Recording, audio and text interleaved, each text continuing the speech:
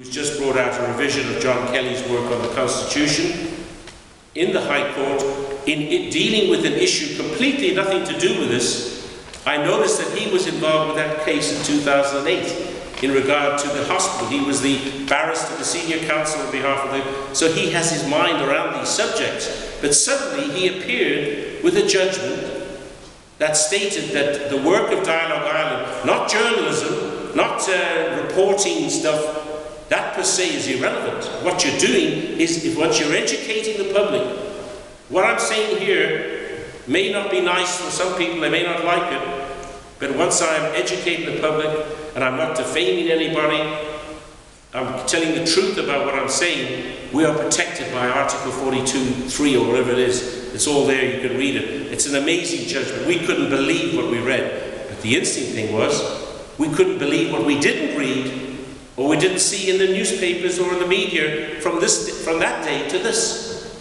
There's been no reportage of that. Now, not because I want to be in the news. I don't need that. I have enough problems without being in the news myself. But it's interesting that that particular judgment, which you would have thought would have been an interesting piece for prime time or for somebody, Pat Kenny just floated away. No one wants to know. We're now having to go to the Supreme Court, which is usually means, in this case, delay, so that the people who should have been paid for doing their work won't be paid, so Mr. Quinn can get a little bit more extraction from this case. So educating the public is our main thing to do. So we've looked at some of the groups. There's the House of Prayer, there's Tony Quinn, there's Scientology, then there's the Legionaries of Christ, the Catholic group. In other words, up until about when I did my thesis on the Magnificat Meal movement, and I'm sure you've all heard of WikiLeaks. If you go up and you look up Magnificat Meal movement on our blog, I published our first MMM leaks last week, showing that there used to be a company in Mary Street, on Talbot Street, and on Capel Street called Fawkins. They used to be a decorating company. They became under the influence of this Australian woman who claimed to have visions of Our Lady. She had all right, but they were mainly hallucinations. And they themselves have paid 1.3 million to this organization. We have another woman who has become part of this group, and she was the second in command. She happened to be a very well-trained Irish accountant. She was able to extract money of millionaires in America. We have all the figures there. We're going to be releasing them until we get someone coming up who says, stop, we wanted to negotiate. Because at the moment, this group is like a little colony. No one can touch them. They're just living in the middle of Australia, and they're completely cut off. So there's no way of penetrating. When you get into a Catholic group, Cardinal Schönborn of Vienna said, there cannot be a sect within the Catholic Church. He's changed his mind on that it took him about 4 years. But what the point is, you could say there cannot be a problem if a doctor is registered with the medical council. Of course there can be a problem. Just because you're registered doesn't mean that you're not a cultist. Yes, you can be an approved order of the Catholic Church. I mean, the House of Prayer is definitely not, but look at the way canon law works. The Cardinal, who we have all heard about in relation to his failures in regard to the young children in Northern Ireland, who were this Brendan Smith event that started, it's hard to believe now, that's 1994. And he still doesn't see a need to walk. He doesn't see that he needs to function according to his own rules. Canon law states that if somebody, like he has a priest in his diocese, who's going over to this unrecognized group in Achill, which is not recognized by the Diocese of Tuam, and a bishop is the leader in his own diocese, this priest is coming across from the Armagh diocese every Saturday, even though this place is a heretical centre where the woman has been quite publicly revealed to be taking money off people. We have pictures of checks on our website, you can see them there. And she is in fact allowed to go scot-free.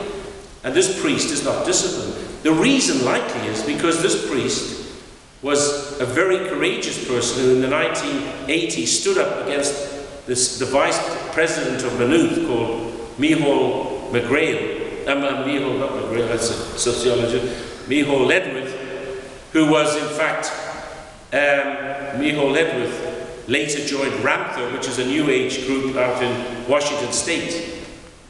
So this priest spoke out against it, and the Catholic hierarchy turned on him. They sent him to Rome first, then they stuck him up in a school in Armagh, then they stuck him in a small little parish. So he was a small fish in a big pond. But through Christina, who sucked him in, he became a big fish in a small pond.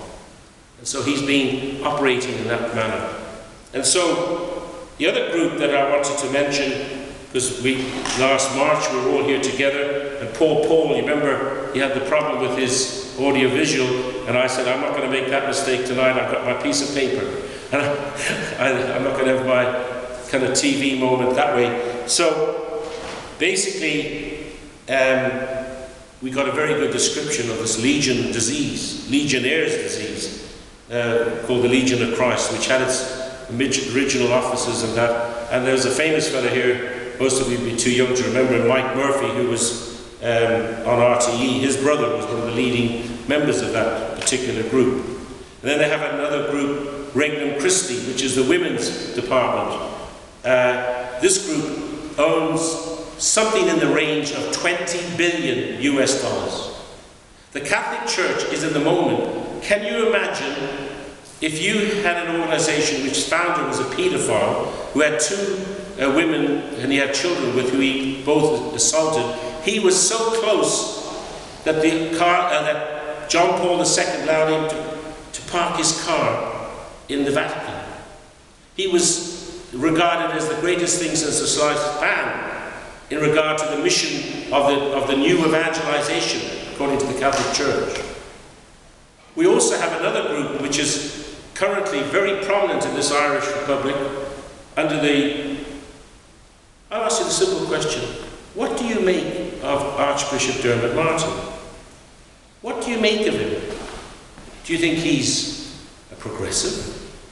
He stood out against the sex abuse stuff. He has formed no structures, but he's a part of a group called Community Liberazione. It's a Catholic order which is very similar in its part of these new evangelization groups. When the Catholics have these World Day of Prayers, they bust their people in. These are the Catholic shock troops. Young people are busted into Canada or wherever it's happening to be from these organizations. They go to Ravenna every summer. There could be 100,000 of these Catholic organizations. The head of the state of Lombardy, is part of this organization. There's been massive fraud and EU funds gone missing. And I recently came across a woman and I came across them myself in two secondary schools where they were actually chaplains, where they actually weren't doing the work of the chaplaincy, which is the Catholic community in the area, but recruiting people to this organization. And if you look at next Easter, look at Archbishop Dermot Martin, where will he be? In the Phoenix Park with members of this group. John Waters, the fellow who was, as you know, declaring himself very strongly against this particular amendment that was coming out, is a strong supporter of theirs. And when I was talking to a nun recently, she's telling me that his offices in the Archbishop's house in Drumcondra have members like a youth brigade of this group working inside there. So it reminds me a lot of the old days of the provosts, and you're having these little subgroups working within one's group. So is he actually the Archbishop of Dublin of the Irish province, or is he part of the community liberation shock troops to re-evangelize the Irish? It ain't kind of working, is it? And anyway, let's wait and see. I'm interested to see. I couldn't understand why I was never able to meet him, and now I suddenly became very wise to why I'm not. Then I bring you to West Cork. In this country we have a thing called the hospice movement. If any of you, I hope that some of you have had the experience of death and dying, which has led you to be involved with one like St. Francis, one in Raheny, or the one which is one of the first in the world. Actually, the first one was in Cork. But there's a group down in West Cork called Tcdtheo. It's connected to Sohail Rukmoshe, who is a Tibetan Lama, and he has been involved. And again, you can read and make up your own opinion. Look on our blog. If you look at it, you'll see that there are allegations going back to the early 90s that he was involved with major involvement with abuse of women that has been habitual and throughout a number of countries. I first became alerted to this in 1997 at the London School of Economics when I was at a conference hosted by the sociologist of religion, Eileen Barker. And so what I'm saying to you is we need to be alert. We don't need to do a witch hunt. What we do need is to use due diligence, check things out. And the greatest resource today is put up the name of the group. Let's say we call it Rigpa, Tcdtheo, and just put it up. I was just 2 weeks ago, a couple of weeks ago, it's actually about 2 months ago, I became aware that a secondary school was about to send its 6-year students to that location. It's a fantastic location, wonderful location, overlooking Allaheys in West Cork. It's my own native county, as I'm Munster by the grace of God, as they say, with the red uniform.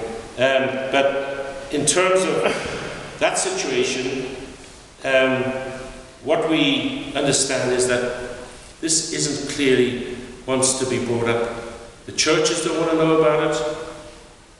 President McAleese, who we informed about it in 2009, she withdrew. There are other people like Sister Stanislaus Kennedy. There are people like that fellow who runs this Headstrong, Tony Bates, who are actively still involved in giving lectures down there, even though they are fully aware of the historical background and they refuse to withdraw. And in fact, the former president said to when I contacted her office, which is now the Shannon, that she was quite happy for her photographs to go up. So I'm going to put them up, connected to the story of what has been going on for the last 20 years, and could be even longer from what we hear from a lot of women who contact me, Irish women, who are they're still too fearful to go public. And then we let them grow in strength. And then when they come out, it'll be stronger than ever before. So there's a misunderstanding that we are in fact trying to infringe on people's right to believe. We have no interest in people's right to believe. We have it's not relevant to our discussion, but people who are in cults, they use the nomenclature of belief to hide behind as a means of protecting what they're doing in the way of abuse of human rights to people within their group. And so they join the OSCE or they join international forums to try to infiltrate their kind of political message to dilute the work of groups like ours. We are part of an international body called FACRIS, which is a Europe-wide organization. We also have members in Australia, South Africa, Israel, and I think Argentina, who are promoting an understanding of cultism. Cultism is the phenomenon of control and manipulation. It's not about cults, it's about cultism. Obviously, it then becomes a cult-like group, but we don't define a thing immediately by trying to categorize somebody as a cult, because that then freezes it. It doesn't actually open discussion, it closes it down. And so we're saying it's not about religion, it's about influence. And that people can be shown to be under influence. Let me use a couple of examples. In 1990s, when the ceasefire in the UK was breaking up, I don't know, you're not young enough possibly to remember, have you ever heard of the Balcombe Street massacre in London? That was when Irish people, just think of being in a place like Grafton Street or some street where Talbot Street, you're in a restaurant, and suddenly a group of Irish fellas would come down with a machine gun and start firing into the windows. Or you were down in a pub somewhere in England and someone would suddenly start blowing it up. We think of that as the Taliban or Al-Qaeda. But that is the same mind control that we had in our society based on a Republican ideology of control, which we find in the same people who were in the flight that took off from Boston on September the 11th. I remember very well because I was sitting in a pub near the bus station, and I thought it was the latest Schwarzenegger movie, when I saw these planes going in, and then the next one, and then suddenly we realized everything was changed. But that young man, Atta, who's an Egyptian, middle-class background, studied architecture in Hamburg, but I don't know if you remember, there's a fellow called Michael Collins, who left this, he done a little bit of, came from West Cork, and he went off to London, and he joined a group in Finsbury called the Fenians. Physical force crowd. Kind of crowd who took over the 1916 event and changed it into a revolutionary destruction. Now that's not to say that something wouldn't have gone pear-shaped anyway, but I'm just saying it's amazing that we don't see the concept of influence, and that's one of the reasons the Irish people don't like to talk about cults, because we've been in a cult since our foundation of our state. This has been a cult state. A mindset of control, and you have to be in the party, Fianna Fáil, Fine Gael, that we're beginning to overcome this. I remember when I was a young person, I went to study in Belfast in 1970. I joined Provisional Sinn Féin for a few months, and I was trying to educate Protestant young people on the Republican way of thinking. And I understood that you had to make an omelette, you had to break a few eggs. And I met Ian Paisley and he said, would you like to join the DUP? I said, well, how can I? I'm a Republican, and so was John Calvin, the founder of the Presbyterian Faith Connection. He set up the first Republic in Geneva. So hardly going to go a monarchy way with you, Ian, says I. But then I came to a non-violent conclusion. But I'm saying, it took me, and then I was reading a book by Conor Cruise O'Brien, who said Ireland is made up of 2 tribes of imaginary Jews. Just think about that. We don't become Catholics or Protestants. When I go into schools, I ask the first question, how many of you were born Catholic? And every hand goes up, including the teachers. Why? Because there are nets set out to catch you before you're born, quoting James Joyce from The Portrait of a Young Artist. We do not become, we are born into it. And Christianity is not a religion of actual birthright religion. It's one of rebirth and renewal. But unfortunately it has become corrupted and controlled, and as a result it is no longer itself.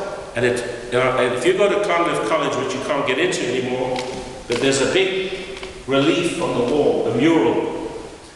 The Brits marched out in 22, and guess who came in? The Roman Empire. And that was on the wall in the seminary, they pictured it. It's the Battle of Milvan Bridge, where Constantine the Emperor was successful in winning the empire. But what side did he go in there on? In hoc signiat vincit. In this sign conquer. What was the sign? It was the cross. So Christianity, which was about God loving the human race and gave his son to die on a cross to act as a symbol of how you get into the club, becomes used as a vehicle for massive control of society. So for instance, when the Germans they had a choice of becoming Christians. You had 2 choices at the time of Lent and Easter. You either got drowned in the river or you got baptized. Guess which most people went for? It was the same message which was taken out of the Crusaders. Jesus Christ, actually, when you killed one of these fellas, you were actually saving his soul by killing him. Fortunately, in Ireland, we didn't get that particular Constantinian stuff, but we made up for it late in the day, unfortunately. I'm going to close, and I want to say thank you for your attention. What we're going to do, though, is to allow plenty of time for questions, and I'm going to ask a little panel, and I'm going to include someone who I just met for the first time, but he's a great source of understanding of a particular group. There's a gentleman by the name of Mike Megan. He was the founder of a charitable group which called ICROSS. And ICROSS was a group that was flavour of the month here. It was like gold in terms of East Africa. It got 1 million from a documentary that was put onto RTE. And then there were questions being raised by some of the trustees here that he was involved with some form of abuse of young men that he was involved with. He was living among them, and the Daily Mail here was involved with a High Court action. I myself was threatened with an attack. You know, not just normally we have defamation, which is the notion that you're telling untruth and you have to take it down or print an apology. He doesn't want that. He wanted to make a claim on my charity, which has no money, but he thought, we'll try, the insurer might be a sucker enough to pay up.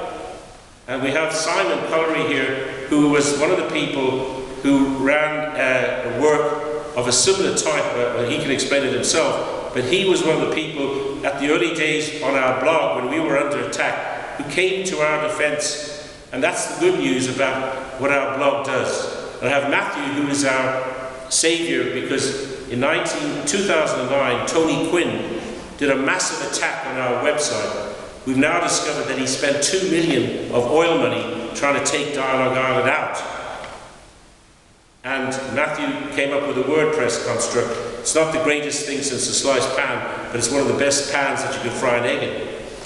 And what I'm saying to you is then we have Dennis, who is the husband of a woman whose brother, if you want to go and see this, go onto our resources on our old website, The Late Late Show 1995, about his brother-in-law, who's still mentally under the control of Scientology. And he'll tell his story. And then I'd like to introduce you to Mohammed, who fortunately, we're very glad to say, has just come back from, we weren't sure whether it was going to be a 5-year, 10-year, or a life sentence in his own home country of Saudi Arabia. He's one of the gentlemen that has done a lot to help us to deal with some of our own Irish versions of the Taliban, who have been trying to attack other branches of Islam in this country. And Mohammed is someone who has experience of being in Bahrain last year, when some of you would have heard about what happened in the Pearl Square, and he was one of those beaten up. And I remember speaking to him nearly live on the phone as all this was unfurling.